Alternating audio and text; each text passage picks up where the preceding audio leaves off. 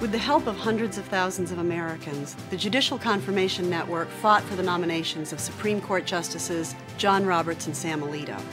The next president may nominate 4 new justices, so we'd like you to see this. Choosing the right justices is critical to America. We don't know who Barack Obama would choose, but we know this. He chose as one of his first financial backers a slumlord now convicted on 16 counts of corruption. Obama chose as an associate a man who helped to bomb the Pentagon and said he didn't do enough. And Obama chose as his pastor a man who has blamed America for the 9/11 attacks. Obama chose to associate with these men while voting against these men.